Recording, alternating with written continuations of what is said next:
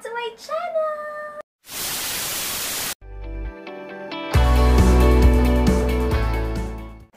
Hello everyone! Welcome back to my channel. This is the gaikokuJEAN's journey. Now for today, I am with Yay! Yay! And we have our special guest. It's Mirai Towa and Sumeiti, the Olympic and Paralympic mascot. They're so cutie. Yes, they are. Now for today, what's gonna be our topic, Gail? Our topic for today is must bring items to Japan. Yes. Yay. So in my previous vlog, we talked about money matters. If you want to go and work here in Japan as an ALT.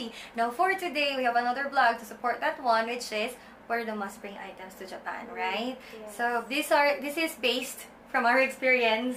True. Yeah. What's our number one is... Ano number one natin, Gail? Number one Actually, our number one is, wala siyang specific order, diba? Yes. But we think these are the top 10 things that you should bring. Top 10 Hindi ba? siya, top 10 ba siya? Top 5. Top 5. Yes, and then meron na siyang parang, scope, yung biggest one. Okay, so let's start with number one. Yes, the first one is vitamins. Yes. Yes. So, eto siya, si Gail nag-mention ng vitamins, diba? Yeah, so I think to everyone who is coming to Japan must bring their own vitamins because you don't know how to buy in a drugstore yet. Yes. And you might need to speak in Japanese, which in my case, I didn't know how, so I'd rather bring my own. Vitamins. Yes. Yes, that's right. And supporting to the vitamins is next one, which is also very important. It's the medicine. So, given if you do not know any Japanese, True. it's also difficult, guys, Yeah. to buy for a medicine. Yes. So, just in case, please bring medicine from the Yes. Philippines. We are our own doctors here in Japan. Yes, yes. Tapos mag-isa ka lang sa apartment, so Tama! walang bibili ng gamot para sa'yo. True. Ano ba yung medicines na dala mo dati? Dati, I brought Biogesic, paracetamol, True. and mefenamic for my dysmenorrhea, guys. So, ginagamit ko lang mefenamic lang for dysmenorrhea. Pain reliever lang talaga siya. So, it would be good if you bring medicine together with the vitamins. Okay. Yes. And our next, number 3, is very important as well. Yeah, right? Comfort food! Yes! Gail's comfort food, I think. Ano yung nakita mo sa... Guys, yung bahay, drawer. yung apartment niya po puno ng pagkain. Feeling ko nagtayo po siya ng Pinoy store sa apartment niya. So if you need something, joke lang, you can go to her apartment, comfort food. Meron siyang stick-o. Yes. Ang dami niyang chocolate, guys. Oo, ano siya, sweets siya from the Philippines. Kasi mahilig ako sa sweets. So, may dala talaga akong stick-o. I wrapped it in a bubble wrap para hindi siya madurog. So, isang ano yun, anong tawag? Isang... Hindi siya box, no? Container. Yes. So, stick-o. May dala din akong, ano ba yun? Honey? I think, bar nuts. No, bar nuts. Actually, binigyan pa niya ako. Yes, para ano siya, for omiyage supposedly. Kaso, hindi siya naubos. So, may natira para sa akin. Tapos, ano pa ba? Basta comfort food, guys. Kasi, when you're new in Japan, you might, you know, feel homesick. True. At least, diba, pag gusto mo magpansit canton, Tama. kuha ka lang doon sa sa mga nadala mo galing Pilipinas. And anyway, guys, Gail mentioned about omiyage. Omiyage, in English, means souvenir. Yes. So, yun. So, comfort food. So, depende na yun sa'yo kung ano yung mga pagkain na gusto mo. Yes. Right? Tapos, wag naman yung isang bag lang. Puro ano siya, puro siya pagkain. food. Oo, magtayo kayo ng Pinoy store gaya ko. Actually, may Pinoy store dito sa Japan, guys. Pero hindi nyo naman alam, diba, kung saan kayo ma-assign. So, during your first month or first week, just bring your own comfort food. May mga iba pa nga sa atin na nagdala ng bigas. Oo, actually, may dala din ako. May dala ka din, diba? At least kasi, May dala ako. at least may reserved ka, ready ka. And that's it. comfort food. Yes. Next is number 5. 4. 4 pa siya. 4 pa siya. Sorry guys. Number 4. Number 4 is work clothes. Work clothes. Yes. So here, sa work namin ni Gail, we have to wear on the ceremony yung suit. Yes.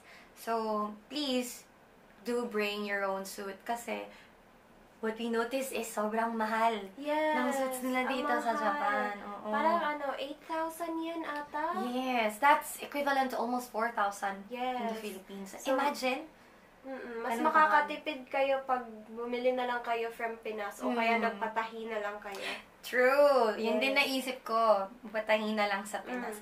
Kasi medyo mahirap din maghanap ng suit na babagay sa'yo or yung sa size mo, diba? Yes. Kasi it's either malaki or sobrang liit na. True. So you can choose to invest in a tailored suit. So ilang suit ba yung recommended na kailangan dalhin? At least one. At least one. You'll not, if you're an ALT like us, you're not gonna wear the suit every day going to school. Especially pag summer, guys. Huwag na kayo mag-suit. Oo. Pero din, magdala kayo ng at least 2 white button-down shirt. Yes. And pants as well. Yung mga slacks, right? Yes, That's very important. And number 5. Number 5. Ito siya, guys, yung may maraming covered items, which is the toiletries! Yes! So, if you're someone like me na sobrang OA or OC when it comes to toiletries, then you should bring your own. Number 1. Number 1 for me, guys, is shampoo. Yes. Kasi, diba, you have your own parang comfortable na shampoo na ginagamit. So, in my case, nung dumating ako dito, I brought with me Palmolive. So, yun yung sponsor. Joke. No, this is not a sponsored post. No, it's not. So, Palmolive. Nagdala ko ng Palmolive. I came here in Japan. Tapos, kaunti lang yung dala ko. That's enough only for a month. And then, hindi pa naman ako nakauwi that time. Hindi ako nakahanap ng Pinoy store. So, what happened is that I shifted to a Japanese product.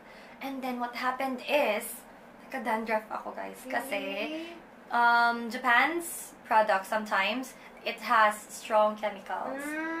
Okay. Yes. But recently, I'm using H&S product. So, is it? Head and Shoulders? Yes, it's good. Okay. Pero Japanese version ng H&S. Meron pala? Yes, meron. Actually, it was recommended to us by a salon expert. Nagtanong kami sa kanya kasi nga, nagkaka-dandruff ako. As in, super dandruff that if you wear dark clothes, makikita mo na nahuhulog siya. Oh my gosh, ayoko no. Nakakahiya siya, diba? Yes, so, we consulted. In my case, nagdala ako ng Head and Shoulders na shampoo kasi I don't really use other shampoo. Even when I was in Cebu, Head and Shoulders lang talaga siya. So, kailangan magdala ng shampoo. Okay, that's it. Next is skincare products. Expertise niyo po to. Ay, hindi Guys, watch my video. Charot! Yes, she, in her vlog, she covered about skincare products. So, please do visit her vlog. Yeah. At Gail Indoy. Gail Indoy, yes, on YouTube. Okay. Yes. So, skincare products. In my case, may dala ako kasi nga I am trying to improve my acne condition. So, may dala akong skincare products. Did you? Me? Your own skincare products? Oo, nagdala ako. I use Bello products, yung para sa pimples, and then, yun siya, very important. Tapos, nung naubusan na ako, gumamit ako ng ibang products, Japanese product na naman, which lead to a skin problem. So, mas lumabas yung mga pimples ko, kaya pumunta ako sa skin doctor. So, let's be very careful. For now, I am using currently Avene. I don't know if that's how you say it, but Avene, A-V-E-N-E. I'm gonna post a picture of it here. And then, okay siya, guys. Actually, it was recommended to me by a friend. Yes, and she recommended it to me, and I am using it now. Yes, which is really good, right? I think so. Yeah. So far, hindi ako nag-breakouts. Yes. And yung feeling mo nag-glow ka when you wake up in the morning. Wow! There you go. Yes, and that's it. Skincare products. Next is, yes, Gail. Okay, this is not probably true to all, but I've heard a lot of feedbacks from other ALTs before na we should bring our own deodorant. So, so kung loyal kayo sa deo na ginagamit nyo, you should bring it here because you'll never know if they sell the same deodorants, and I heard Japanese deodorants aren't that strong. So, alam nyo na kung bakit medyo may ano sila, diba? So, magdala kayo just in case. That's it. Yes, deodorant. And next one is toothpaste, guys. So, this is not also applicable to everyone, right? Depende lang sa'yo, sa choice mo, if you want to bring your own toothpaste. But in my case, I'm using Japanese products, the toothpaste, and it's fine. I see. Ako, in my case, nagdala talaga ako ng 2 tube na malaki na Colgate. Wow. Ganon kasi ako, pag may ginagamit ako, parang ang hirap mag-shift sa ibang brand. I don't want to keep on changing brands. So, toothpaste.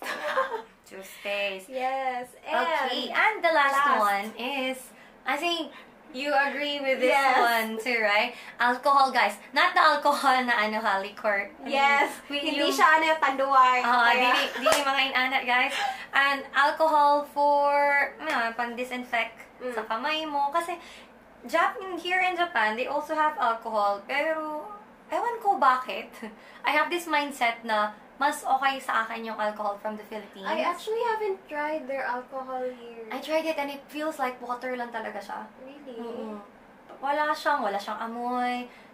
I don't know. Maybe nasanay lang talaga ako sa Filipino na alcohol. Tapos from my students before, parang they're not used to using alcohol din. So, parang nagdala din ako ng isang malaking alcohol. So, that's it, guys. Those are the things that we think you should or you must bring here in Japan if you plan to travel or if you plan to work in here. Yes. So if you think may nakalimutan kami ni Gail, yes, you can comment it down. And yes, please subscribe to my channel and to Gail's channel as well. What's your channel again, Gail? Gail Inday. Yes, and for more videos to come, please follow us on on YouTube or Instagram. Please don't forget to like as well this video. And that's all for today. Goodbye, everyone. Sayonara. Bye.